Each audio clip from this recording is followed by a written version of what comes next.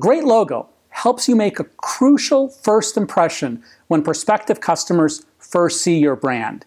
If your logo doesn't convey the right message or looks generic or amateur, your company is at an immediate disadvantage. crowdSPRING, my company, has helped tens of thousands of the world's best entrepreneurs and small businesses with logo design and other design and naming services. Whether you have an existing logo or you're considering a logo for a new business, make sure that your logo has these 10 very important elements. Number one, a logo should be strong and balanced. A logo, also known as a logo type, is an icon made up of just text or just a graphic symbol or both of these elements.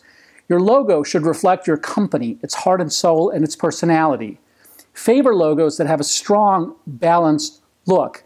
The logo for FedEx is a good example. It's easily readable, has a good balance, and if you look very closely, even has a creative hidden element. Look for the white arrow between the letters E and X. Number two, a logo should be simple. I cannot overstate this enough. Simplicity is critical.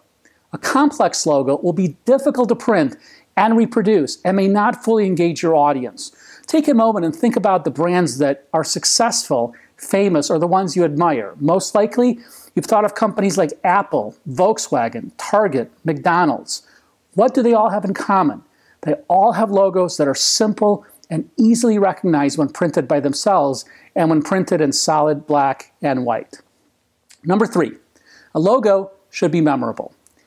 Your logo does not always need to describe what your business does. Have you ever seen a car manufacturer with a picture of a car as their logo? Or how about a shoe manufacturer? It would look silly to have a picture of a shoe on a shoe. When using icons in your logo design, consider icons that could communicate your brand without the company name. And a good example is Nike's swoosh. People around the world recognize a Nike shoe or a piece of clothing when they see the swoosh. A strong icon will allow you to use the icon as a standalone image on product packaging, for example. Number four, a logo should be flexible. A logo should be visible and distinguishable on a big billboard from 100 meters away or on a small business card from 20 millimeters away. It should also work well in different size formats, like for example on business cards, brochures, t-shirts, and other marketing materials, such as stamping and embossing. For example, notice how LinkedIn's logo is clean and readable regardless of size. A good logo will work in many colors and in just one or two colors, and yes, black is a color. So for example, here's a logo for Medium, which works nicely in green and also in black and white. And finally, a good logo will work well on light backgrounds as well as dark backgrounds, and even on multicolored backgrounds. And one other thought on flexibility. Be sure that you use your logo consistently and that your logo gives you the flexibility to do so in multiple formats. Number five, use appropriate colors. If you're looking for a color logo, consider the messaging that color sends to your customers. Do the colors reinforce and strengthen the intended core message and the personality you're trying to communicate through the logo? Do the colors distract? So here's an example. Blue communicates trust, loyalty, and freshness. Color blue is common in banking and finance, and you'll see lots of those sites with the blue color. Green represents life, nature, and cleanliness. And also consider colors that work well with dark and white backgrounds. Because logos are often printed on black and white, choose colors that can work on both. Think twice about including more than 3 colors in a logo, because if you have too many colors, it'll increase the cost of printing and it'll be more difficult to reproduce. Number 6, a logo should be timeless. Now, a logo can and often will evolve and change over time, but the longer it stays the same, the better recognition you'll get over time. So take a look at the evolution as an example of the Pepsi-Cola logo over the years and compare that with the consistency in the logo designed for Coca-Cola.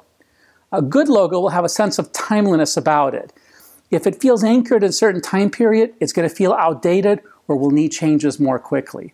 And the best logos change very little, yet feel fresh and vibrant every time. Number 7, a good logo should be unique. Will your logo stand out among the clutter and the crowd?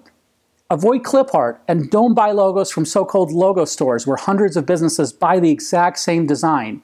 It is really disturbing when you start noticing your logo and things that look like it at many other people's brands.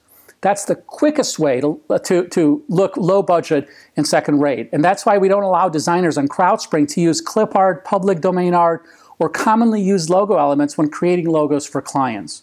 Professional custom logo doesn't have to cost tens of thousands of dollars, and you can get a great result. Number 8, be sure your logo uses good typography. Now, there are thousands of different typefaces, and each conveys a unique message.